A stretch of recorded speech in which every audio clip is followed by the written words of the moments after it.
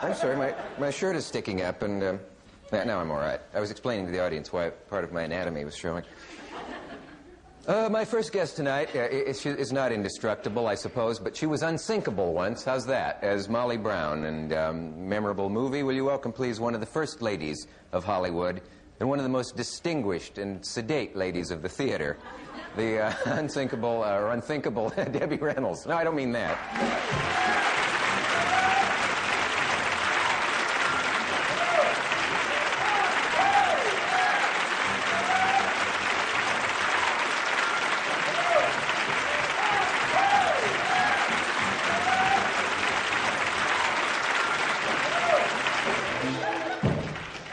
Madam, we haven't been formally introduced. You started it all off by introducing me that way. I was going to come on and be so quiet tonight. And yeah, and you threw me a crosshatch or something right into the chair. No, you look fine. It's all right. Crosshawk, I mean. I didn't hurt anything.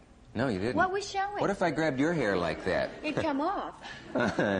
Yeah. I always wear No, wigs. part of my stomach was hurt. You know how when you tuck your shirt in fast when you're dressing to go on the show? And sometimes the bottom of it comes up and leaves part of your you really couldn't see it, abdomen. You couldn't see, could you? No, and there were no requests to see it either.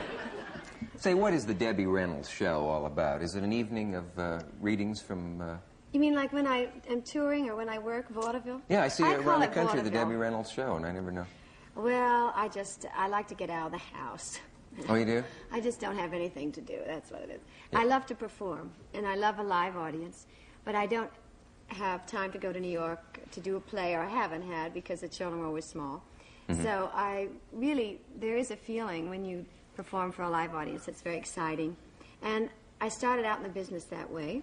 So the only chance I get is if I work what I call vaudeville, which is theaters. Now really Vegas, because Vegas is the last kind of the vaudeville stand. Yeah. And I was just there at the Desert Inn. I'll be going back in March. I work there all year. I keep going back all the time. And do your own show.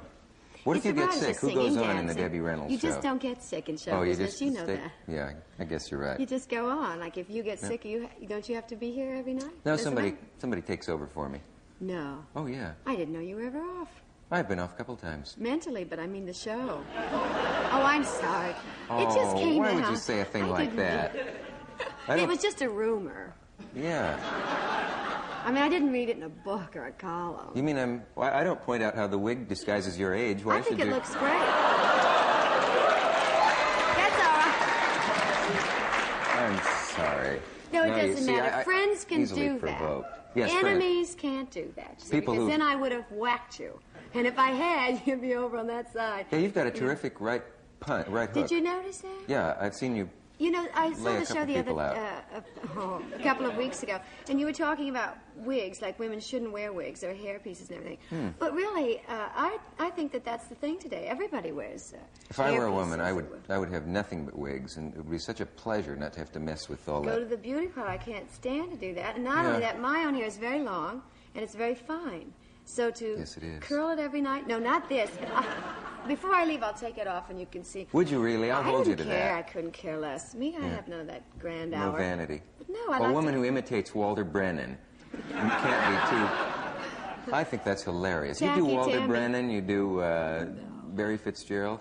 Barry Fitzgerald, I do. Well, I like to impersonate a lot of people. Well, only the greats. You love Fred Allen, don't you? Yeah. Because your voice is just like I like Walter Brennan, too. I did a Western with Walter Brennan, and I never thought I'd be able to say that.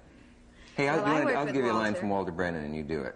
No, I can't do Walter. I just do Barry Fitzgerald. Oh, it's Fitzgerald that I'm thinking of. I want to hear me do Walter Brennan? Yeah, you do Walter. You don't seem to have everyone on your side wanting to hear that. No, I'm not asking for applause. I remember when it was so dry around here, you had to prime a man before he could spit. Remember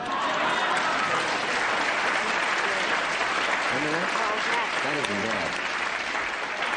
That's an actual Walter Brennan line. I love that. I mean, I never thought tonight would have given me that kind of a moment. Really, when I went out of my house tonight, I just wasn't that kicked up. But after that... This has lifted you and given you the lift you're looking for. This has really done it. Now, from here on, it can go up. Oh, yeah. But it'll have to, won't it? No, he's very good. Do you do anybody else? Well, you have a good group tonight. I mean, the audience is really fun tonight. Sometimes I think the audience is watching, just sit and stare a lot. Oh, they do, they do. I don't mean just usually. Not tonight. Look at them. Hey, yeah, Debbie. I think they're great tonight. What is it? Stop playing up to these people. You have a thing about clothes. I remember once on Jack Parr, you tore his shirt off. You came on my show and ripped your own clothes off. You went for my You did that. You shirt. did that. No, you're very handsy. No, I didn't do that. Handsy? Handsy, that means busy. What a nauseating expression. No, that was just fun. I don't like to come on a show and just be really, quiet and... You like to give a little something boring. of yourself. Yeah. Please. Anything. I think it's fun if you have a good time in life. I really do enjoy my life. And I think you do. I else respect you. Otherwise, I wouldn't do a lot of shows. I don't go out a lot. I don't do a lot of shows.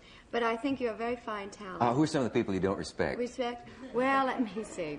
In our business, very, very few, because I find that show people are wonderful people. You kind of like showbiz. I know you went to the... Gee, I'd love to have gone to that thing. The MGM auction about a year ago when they sold all that...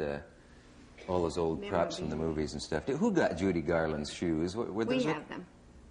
Well, he bought another pair. You did? Yes, we really found the real pair.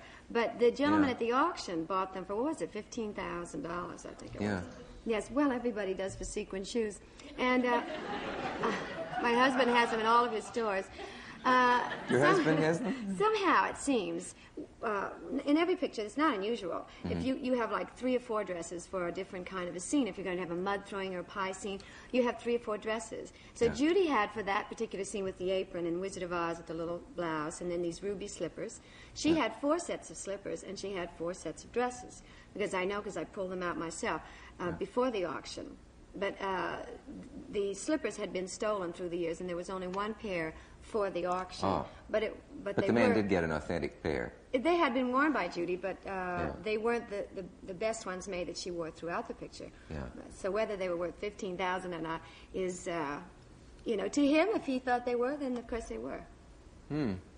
Depends on what you like. I love memorabilia, at least to be saved. I do too. You'll have to come over one day because I have so much of it now. I can't. I'm too busy. Listen. I'm sorry. I've had so many offers out here. I've become crude. Listen. We'll be back. We'll be back after this brief message. I'm terribly sorry.